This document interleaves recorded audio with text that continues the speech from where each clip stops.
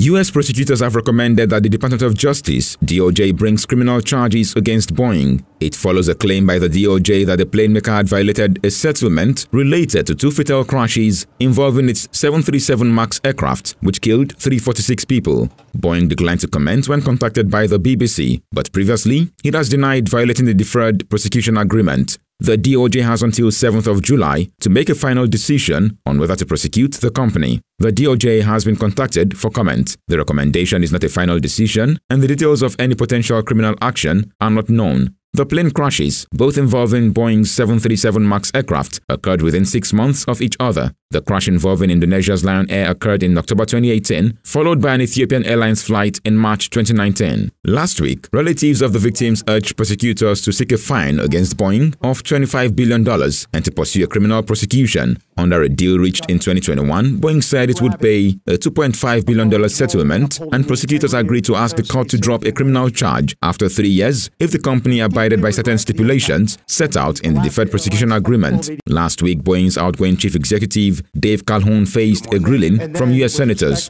Calhoun testified that the company had learned from past mistakes and that the process for employee whistleblowers works, but lawmakers still accused him of not doing enough to rectify a culture of retaliation. As part of an ongoing investigation, Boeing whistleblowers told the Senate in April that the 737 MAX, the 787 Dreamliner, and the 777 models had serious production issues. The company was most recently put in the spotlight when a door panel fell off a new 737 MAX plane during an Alaska Airlines flight in January, leaving a gaping hole.